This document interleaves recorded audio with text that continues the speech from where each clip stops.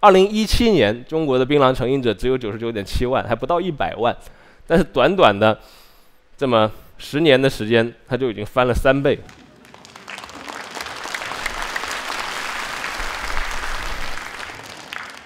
大家好啊，我来跟大家讲讲这个槟榔的故事哈。首先我叫曹宇啊，是广州人。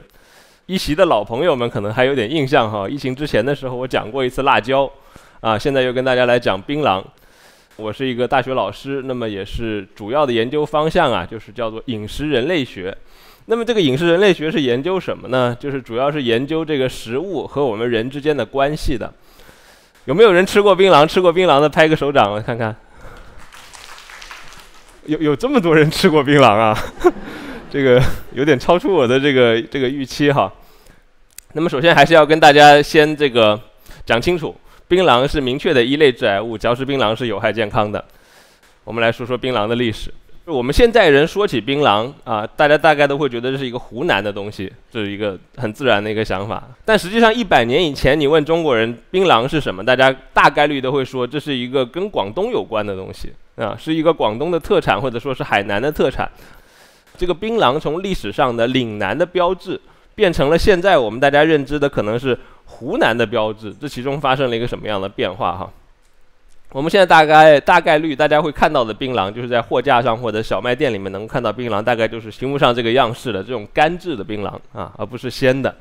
那么实际上我小的时候啊，这些槟榔还不是以这种包装的形式来售卖的啊。我虽然是广州人，但是我的外婆是在长沙住的。那么我小时候回我外婆家的时候，在巷子口呢就有一个卖槟榔的小摊贩。他这个小摊贩呢，就会用这个铡刀把这个槟榔切成这个直瓣的，或者是中间切开的这么一个样子。那么这是那个当时卖槟榔的一个常见的一个样式吧，大概是90年代和90年代以前，这种是很普遍的。几乎看不到那种包装的槟榔，这个包装的槟榔是要到2000年以后才开始在湖南以外的地方普遍的出现的，所以这有一个这个转变的一个时机在这里头。那时候我小时候，我能够在这个槟榔摊前面看很久，就看他们切槟榔，觉得蛮有意思的，这是小时候的回忆。后来呢，这个做研究的时候啊，后来我又不断的看到来自湖南的同学或者老师们在嚼槟榔，所以慢慢的对这个东西兴趣越来越大，然后就开始做了这么一个关于槟榔的研究。一般认知上哈，就传统的吃槟榔的地方，也就是那些本地有槟榔生产的地方。那么在中国主要是海南和台湾这2个省是产出槟榔的，他们能够吃到新鲜的槟榔。吃槟榔并不仅仅是吃槟榔果本身，它是一个混合的嚼物。我们看看哈，图片的这个左上角是石灰，右上角是楼叶，下面的这一个大筐子里面是槟榔。那么台湾的这个青仔槟榔也是同样的原理，它是把槟榔切开，然后里面包上石灰，这个是用的红的石灰粉哈，红的石灰和楼果，其实跟楼叶是同一棵植物上的东西。它的干燥以后的产品叫做碧拔，是一种香料来的，大家可能会经常用，它的味道跟胡椒差不多，大概是这么一个东西，把这个槟榔包在一起，这3者同嚼就会产生兴奋的感觉啊，单吃槟榔会很涩嘴的，就是那种感觉也不强烈。那么吃槟榔，尤其吃这种鲜的槟榔，会有一个什么样的效果呢？大概就是这么一个效果，是一个很恐怖的样子，对不对？在海南你是经常可以看到地上会有这样子这个吐出来的槟榔渣的痕迹的，因为这个东西很难洗掉。在中国的古籍里面经常记载，包括像《山海经》这样子的古籍经常会记载南方人有叫雕蹄黑齿。雕蹄就是指在额头上面刻东西，叫额头上面刻花纹。大家有时候看这个中南半岛的很多少数民族，他头上是有这样的习惯的。然后还有黑齿，就黑色的牙齿，这个黑色的牙齿就是由于嚼槟榔造成的。所以中国人认识槟榔，就是了解到有嚼槟榔这种习惯，或者接触到有嚼槟榔的人群，已经有非常长的时间了啊！我认为是超过2000年的时间的。那么槟榔这个名称是怎么来的呢？因为槟榔长期以来它是一个热带的物产，比如说在中国的话，它是几乎只产在海南和台湾这2个地方。那么它作为一个热带物产，它怎么样被中原人认识到？那么这就有一个很重要的一个牵头引线的这个人，就是东汉的杨福。广州人应该对杨福是不陌生的哈，因为杨福是广州出的第一个大儒。那么槟榔的名称呢，也是跟杨福有关。杨福写了一本书叫做《异物志》，他就把岭南的各种物产，比如说龙眼、荔枝、槟榔这些物产啊，一个个命了名，然后完了以后呢，写成书，把它介绍到中原去，让中原的这些中原人能够认识到岭南有这些物产。那么《异物志》里面就写到了槟榔，那么当时主要是作为一种药品来介绍的，因为槟榔确实是一个很重要的一个中药哈。那么另外一个关于槟榔的记载也是发生在广东的，大家知道很有名的马戈尔尼使团。马戈尔尼使团是当时这个英国这个派到中国来，希望跟中国打开贸易关系的这么一个使团。那么这时候呢，马戈尔尼使团来中国的这个访问的过程当中，有一个随团的画家叫做威廉亚历山大。那么当时在1793年的时候，他在澳门上岸的短暂的几天的时间里面，就画下了这幅像。我们可以看到那个时候广东人吃槟榔的方式，大家看到哈，卖槟榔的人手上是拿着这个切槟榔的刀具，然后他的刀具旁边是一个装石灰的盒子。然后它的这个下方放的是蝼叶，上方放的是切好的槟榔，就是把这个当时卖槟榔的场景给这个很写实的把它描绘出来了。那么这种场景其实在100年以前的广东是蛮常见的事情，就是很多人会在街上卖这种槟榔，但现在就已经完全没有了哈，现在只有海南能够看到这样的场景，现在在广东是不太可能看到这种场景的。那我们来看看嚼槟榔的习惯是怎么产生的。嚼槟榔的习俗的最早的这个成瘾者哈，南岛语系的这些民族大概就是居住在现在的马来亚、印尼、菲律宾。那么南岛语系的这些民族，他们有嚼槟榔的习惯，他们认为是一个非常重要的文化物。为什么呢？这个有一个很有意思的点，就是南岛民族认为天生的牙齿是白色的。大家知道，天生的牙齿你本来就是白色的，对不对？所以他们认为这个是动物性的标志。狗的牙齿是白的，对吧？然后小动物的牙齿们都是白的，猫的牙齿都是白的，但是人呢，因为我们有不一样的地方，我们是文化了的人，我们是有文化的人，所以我们的牙齿必须要跟他们不一样，我们要通过一种行为使它不一样，那就把它变黑啊。南岛民族普遍的有这么一个认知，就是认为黑齿是一个美的标志，所以南岛民族普遍都有嚼槟榔的习惯。南岛民族的这些人呢，是天生的航海者，他们非常擅长于航海，比如说远到复活节岛都是他们航海的范围，那么往西的话到马达加斯加也有他们的足迹，所以它就影响了它北边的这些邻居们，就印度人啊、动台语族的人、南亚语族的人和岭南人，它影响了这些民族，使这些民族同样的也产生了嚼槟榔的习惯，所以嚼槟榔习惯基本上都是从南岛民族那里引过来的。那么虽然说都是从南岛民族引过来了嚼槟榔的习惯，但是各个地方的人是有嚼槟榔的不同的办法的。我们来看印度人是怎么吃槟榔的哈。印度人把槟榔嚼块叫做pan。这个pan是一个什么东西呢？就是一个混合嚼块，它把很多种的成分混合在一起，包括槟榔芯、槟榔壳、烟草、丁香，甚至还可以加更多的东西，加糖块也可以，或者加别的香料，加胡椒或者加姜都可以混进去，可以加几十种的。这个在北印度各个地方的搭配的方法又不一样，非常多。大家有没有发现印度食物是有一个逻辑在背后的？就好像这个印度的咖喱一样，印度咖喱是个超级混合物，对不对？很多种香料混在一起。那么其实槟榔嚼块也体现了印度民族的这个特点。这跟我们这个中国人喜欢单吃某个东西的味道，我们要突出主味，这个审美的取向是不太一样的哈。所以他们是特别强调这种混搭的感觉，他把这个混在一起，然后用蝼叶包起来，然后吃。所以这时候呢，导致西方人接触印度人的时候，看到他们吃这个蝼叶，就以为他们是在嚼蝼叶啊，所以产生了一个对槟榔的误会啊。然后在南印度和北印度吃槟榔的习惯是不一样的。我们看南印度，它有些地方会用到新鲜的这个蝼叶和新鲜的这个槟榔块，它都喜欢切成小块哈，所以你不是很容易辨认得出来，它切得很细。那么北印度，因为北印度地方是不产这个槟榔的，槟榔是一个非常严苛的热带作物，它在这个稍微冷一点的地方是种不活的。就我们现在看到，比如说在广州，对吧？广州已经算是跟热带比较接近的地方，但仍然是种不活槟榔树，就必须要到海南才能够种得活。所以槟榔的对气候要求很严格，在北印度也没有新鲜的槟榔，所以他们吃的是这种干燥的嚼块。在东南亚的原产地，就是这些容易生产槟榔的地方，因为这些本来就是热带地区嘛，比如说像海南啊、这个苏门答腊、爪哇岛或者菲律宾的群岛，那么这些都是能够产到新鲜槟榔的地方，他们都会有一个新鲜槟榔和蝼叶石灰同嚼的这么一个习惯，一直到越南都有这样的习惯。那么在越南呢，这个槟榔还有一些更加突出的含义，主要是在婚礼当中的含义哈。他们把蝼叶剪成这个比翼双飞的样子，也是象征着一个对婚礼的祝福。那我们再说回广东的槟榔，那么广东一直以来是一个吃槟榔的地方，从汉代到这个100年前哈，都是吃槟榔蛮普遍的一个地方。那么广东的记载也是最多的，就是我们现在如果查跟槟榔有关的史料的话，那么来自广州的史料是最多的啊。那么明末的屈大均呢，在《广东新语》里面就很详细的记载了槟榔的这个吃法。他就说怎么样呢？首先第一个是榔青啊，槟榔青就是指新鲜的槟榔，这个是海南人最喜欢吃的。那么熟了以后呢，叫槟榔肉，也叫玉子啊，那么也叫榔玉。这个榔玉呢是粤西的人最喜欢吃的。然后接下来呢，把它用盐腌制了以后呢，叫做榔咸，槟榔咸是广州肇庆人最喜欢吃的。把槟榔完全弄干了以后，晒干了以后，叫做槟榔干，也叫榔干啊。榔干是粤东的人最喜欢吃的啊，所以这就是他把这个广东人吃槟榔的4种方式都给列举了出来。这4种方式怎么对应的？我们来看，大概是这么一个对应的关系。大家知道《粤海关志》是一个蛮这个齐备的一个资料哈。我们说到海关的时候，我们现在的海关呢，大概是一个进口商品需要交税的哈。但是这个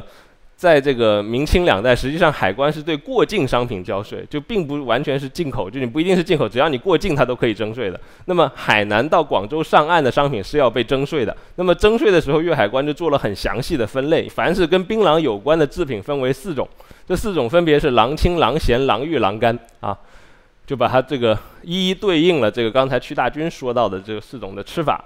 我们就要比较注意到的一点就是，现在这个榔干的这个状态，大概就是跟湘潭那个槟榔比较相似的状态。那么榔玉呢，就是我们通常在中医药里面用到的槟榔这个榔玉的状态。榔咸现在已经不太有了啊，因为这个现在这个保存方法不需要完全依赖研制的方法。那么榔青在海南、台湾都还是可以经常见到的。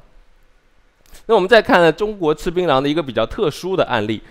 红楼梦》里面有一段很香艳的文字，对不对？这个尤二姐跟贾琏之间的这个调情的这个故事。那么调情的时候，这个贾琏就向尤二姐索取槟榔吃。槟榔是作为一个很私密的东西，随身携带的荷包里面的，索取槟榔这个行为本身是有很浓厚的调情意味的。但是我们要把话题再想一想，为什么一个离开广东那么远的地方，在满洲旗人当中就会有一个嚼槟榔的习惯啊？其实槟榔一直以来都是粤海关对于清朝皇室的一个固定的贡品，是一定要备有槟榔的。那么这时候呢，旗人也有广泛的吃槟榔的习惯。他们是怎么吃呢？旗人会做这种槟榔荷包啊，就是包括这种荷包，其实在中国古代的这种宫廷的活计里面是很常见的哈。做一个槟榔荷包，然后把这个切碎的槟榔和豆蔻、砂仁一起放进去。那么有什么样的作用？他们在什么时候吃呢？主要是在饭后吃啊。他们吃完饭以后会嚼一个槟榔或者豆蔻这样的东西混合在一起嚼哈。一个是清新口气，另外一个有消食的功效。槟榔实际上在中国人的印象当中，最核心的也是最突出的第一位的形象就是药品。在中药里面是一个很显著的一个药哈，4大难药之首，一般来讲也叫做洗胀丹。它对于中国有个什么样的作用呢？就是我们中国人一个很重要的一个轴线，历史轴线叫做南方的大开发啊，就是包括中原人南渡，比如说我们广东人的家谱里面经常就会写的是说我们从哪里从山东迁过来的，从河南迁过来的，或者说从这个浙江迁过来的。那么迁过来的过程当中，其实槟榔起到了很大的作用，因为从东汉以后，槟榔被作为一种药品被介绍到了中医药的体系以后啊，普遍的中医药一直把它认为是一个去胀气的东西，因为那时候的中原人非常担心岭南的瘴气，觉得来了岭南以后活不下去。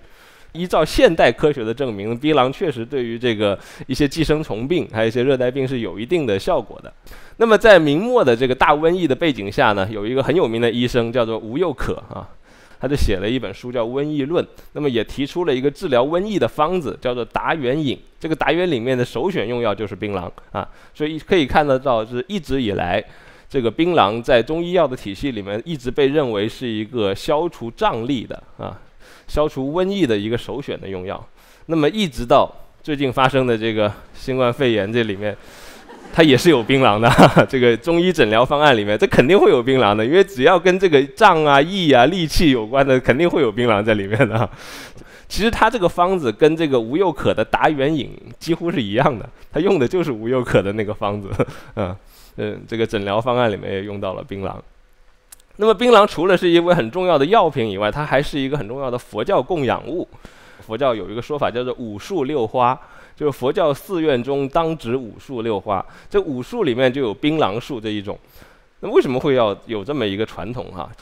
早在佛教诞生以前，槟榔就已经跟印度的这个传统宗教信仰发生了联系了。那时候印度教里面就特别讲究吃槟榔。为什么要吃槟榔呢？首先是要在佛前，也就是在神灵面前保持口气清新。那么实际上在这个里面，在佛教里面，我们看到的这个槟榔的出现呢，它有几个也是有好几层含义的。第一层含义是它起到了一个本源意识，因为它从印度过来的，对吧？槟榔是一个来自，或者说更强调是个来自印度的这个一个传统。那么还有一层意思呢，就是佛教在冥想的过程当中，大家想想，如果让你去冥想，你是不是很容易就不小心睡着了？那么吃槟榔也有这么一个效果，对吧？实际上起到一个兴奋的效果。所以这个为什么佛教当中槟榔有特殊的意义，主要是因为这几层的原因哈。槟榔一个最核心的问题就成瘾品，它是一个被大家都诟病的成瘾品。那我们首先来看看哈，在500年前，大航海时代开始之前，在全人类的商品被连接起来之前，槟榔是个什么地位？那么那时候的槟榔，500年前的槟榔已经是一个跨文化传播的商品了，一个国际化的商品了。怎么说呢？它在印度文化圈是一个普遍的商品，它在一个中国南海的这个文化圈里面是个普遍的商品，那么它在东南亚也是个普遍的商品。但是我们来看看那个时候的咖啡，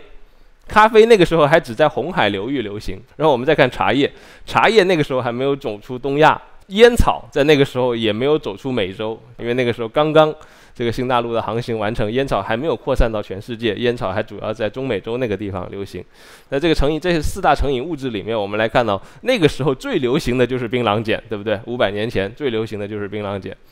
但是我们想想现在的世界是什么样子的？到了21世纪，在全地球上哪个人类聚居点买不到烟草啊？你在全世界哪个地方喝不到咖啡呢？对不对？基本上都能喝到咖啡哈。你在哪里喝不到茶叶呢？茶叶已经是流传全世界的商品了，但是唯有槟榔。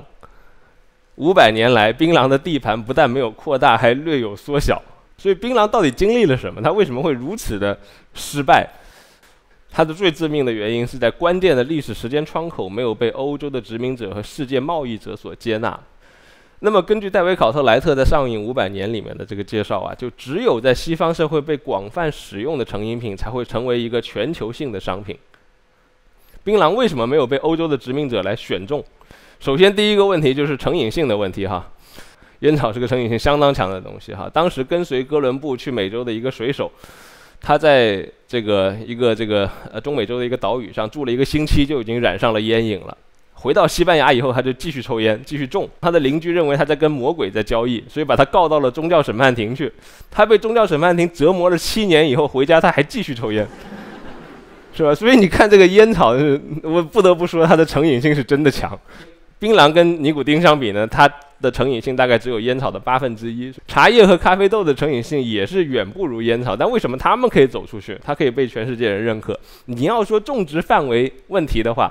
烟草固然是全世界几乎都可以种哈，烟草不是很挑气候环境的，但是咖啡和茶叶都是很挑气候环境的呀。为什么那2个就能走得出去呢？这跟饮品有关系，因为他们是饮料啊。欧洲人比较能够接受一种饮料，因为他们本身就有饮品的传统，他们经常会喝酒。那么喝酒的形象跟资本主义兴起的时候那种新教徒的这种精神是不是有很大的冲突啊？这时候他们要提升一个自己的这种认识，他们需要一个与时代相符的饮品，他们很需要饮品。所以咖啡和茶叶这时候就来了，因为他们是一个精神兴奋的东西，可以让你保持兴奋的状态。但是槟榔不行，对吧？槟榔是个口嚼物，而且嚼起来那个样子很可怕。槟榔这个欧洲人很有可能一开始就被吓住了，所以槟榔一直以来就没有被认为是一种这个有价值的贸易品，他们一开始就放弃了这个东西。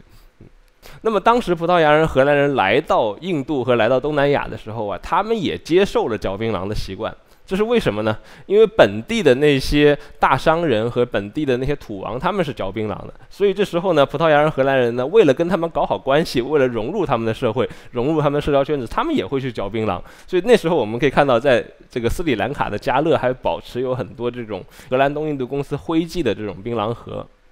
我们再来看一个态度的一个巨大的变化。我们看到一开始的时候啊，荷兰人和葡萄牙人是不禁止槟榔的，在东南亚对槟榔没有什么特别嫌弃的态度。但是后来的英国人和法国人是很嫌弃槟榔的。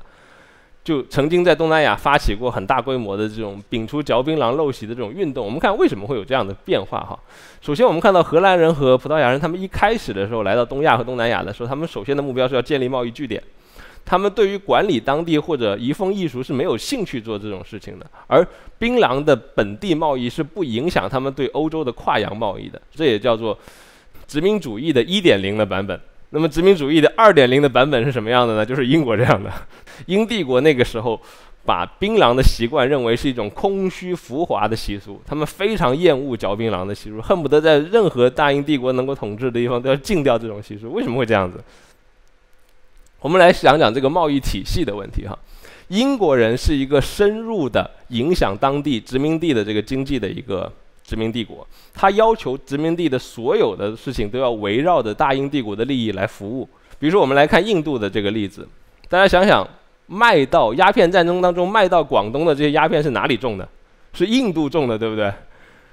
是印度人种的鸦片，然后由英国的商人卖到中国来。实际上，这英国人只在中间承担了这么一个作用的。那么，英国为了要让印度人去种鸦片，甚至把印度人的大米都拔掉，就不让他们种大米，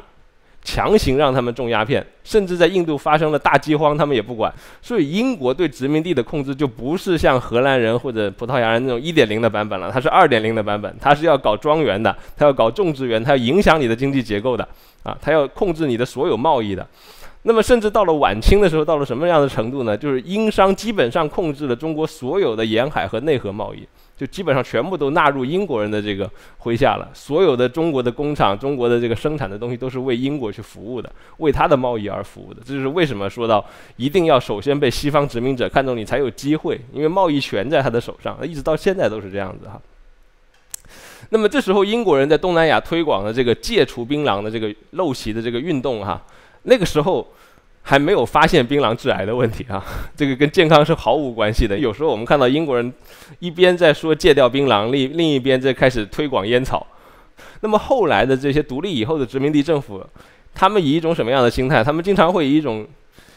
英帝国霸业继承者的心态来看哈，尤其是缅甸特别明显，缅甸的这些军政府啊，还有之前这个各任的政府，他们都觉得自己是高人一等的，虽然他也是当地人了，但是他却以一种这种高等土著的心态来对待自己本民族的人，他认为这是一种陋习。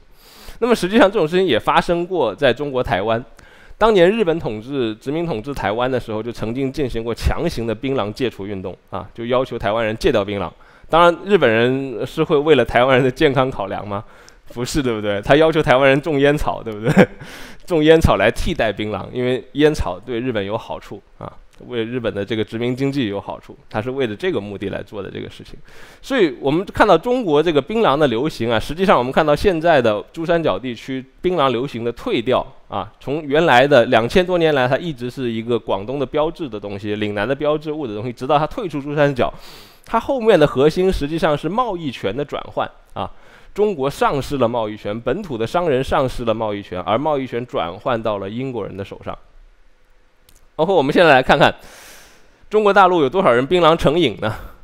因为这个数据呢，在中国大陆并没有一个非常详实的统计，但是在中国台湾地区呢，由于当地这个嚼食槟榔是一个比较严重的社会问题，所以他们进行了一个很系统的统计。他们统计的方法就是说，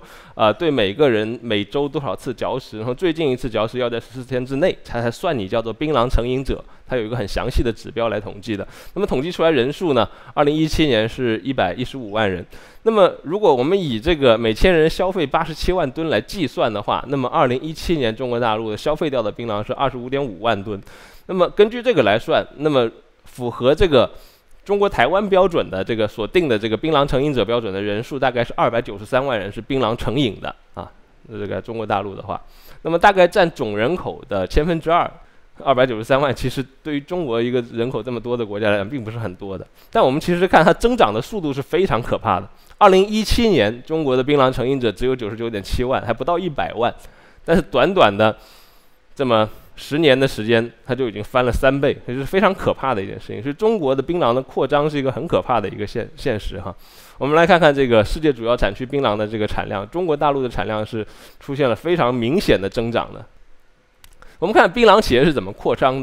的哈。实际上，槟榔它一直是有扩张的潜质的。怎么说这种潜质呢？因为中国的槟榔一直以来还是可以保存运输的，因为中国人一直有干制槟榔的方法，这一点欧洲人是不知道的啊，他们也没有学会这种方法。那么这种干制槟榔本身就有着市场化、品牌化、集约化的走出的这个潜能。那这种潜能一直以来是没有被发挥出来，到2000年以后，它才明显的被发挥出来。2000年以后，这些槟榔企业积聚了足够的资本和进行这种电视广告的宣传和传播，全国性的传播。特别明显的一点是当时的广告传播。我们看到那个时候的槟榔企业，就2000年到2010年以前的时候，那个时候槟榔的广告是非常常见的，尤其是在湖南省的这些媒体上面。那个时候湖南卫视全国推广的很厉害，这个时候这个槟榔的企业乘着这股东风，在全国观众面前得到了一个很广泛的一个关注。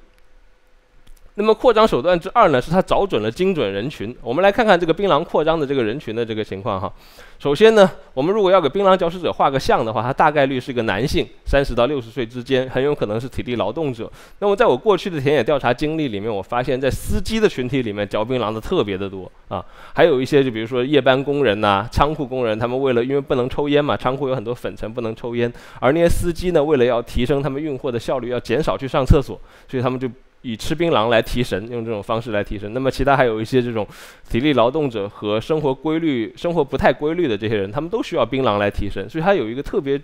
明显的群聚的效应，就是在这某一个职业群体里面嚼槟榔的情况特别的集中。所以他只要找准精准投放人群，他就能够做到这一点。那么实际上线下铺货也反映了这一点哈。就我看到，就是如果大家去看槟榔广告的话，会发现在路边的这个加油站或者高速公路两侧它这个是特别明显的会看到槟榔的突出的宣传的。这是因为它有一个很明显的这个铺货或者销售的这个渠道差不多到2017年的时候，槟榔已经形成了一个非常大的产业了。而这个产业的规模大概有多大呢？我们看到海南的情况是年销售收入有超过80亿元，15万人从事相关的工作。那么在湖南这个数量可能还要翻倍。那么槟榔产业的这个转折点其实是发生在2013年。2013年的时候呢，有一个电视新闻报道，就是槟榔王国中的割脸人。这个报道一出以后在全国引起了非常广泛的影响，而且从此以后就奠定了槟榔的舆论基调。大众舆论对于槟榔的态度基本上是持一个非常负面的态度，就是再有什么宣传，它也不可能有什么好消息了。只要一讨论到它，大家都会想到它是一个致癌物。那么实际上呢，在2012年，它也被列入了世界卫生组织国际癌症研究机构的致癌物的清单。大家看到这个槟榔果还有这个含有烟草的槟榔，这显然是跟印度那个有关系那么在中国最大的嚼食槟榔的省份湖南呢，口腔癌的患病率也是超出全国平均有20倍的。那么我们看到槟榔企业采取了一个什么样的策略，在面对这种汹涌的舆论情势第一个是他们有意的减少了面向大众的广告，消除公众讨论，这样可以做到一个闷声的效果。然后接下来他们还要发财，对不对？他们怎么样发财？继续积极的进行线下的铺货。另外一个就是采用了减量高价的策略。其实大家应该有留意到，这几年烟草也采用了这样的策略。大家看到那种细支的香烟是不是越来越多了？它可以极大的减少使用烟草的量，但它的价格是不是卖得很贵？是吧？它又减量又高价，那就意味着我不用提升烟草的产量，就可以提升烟草的产值，对吧？它可以把那个值提升得很明显，这就用这种手段。槟榔实际上也是用了这种手段的。那么当时呢，在2019年的时候，槟榔行业协会就已经意识到这个问题，所以那时候湖南槟榔行业协会就说，呼吁大家去停止广告宣传，面向公众的广告宣传。他们的无序竞争导致他们实际上是没有做到这一点的。一直到2022年的时候，那么国家广电总局强制的要求下架所有的槟榔广告，所以从此槟榔广告就再也见不到了。那我们现在讨论到槟榔的故事的时候，我们会想起它首先是作为一种药品被中国人认知的，那么它也成为当时许多南迁的汉族人的一个壮行单，它帮助中国人实现了一个对岭南的开发，它伴随了中国人上千年的时间。所以当我们讨论一个植物的时候，其实植物本身是没有善恶可言的，关键在于你用什么样的态度去对待它。OK， 那我的演讲就到这里，谢谢大家。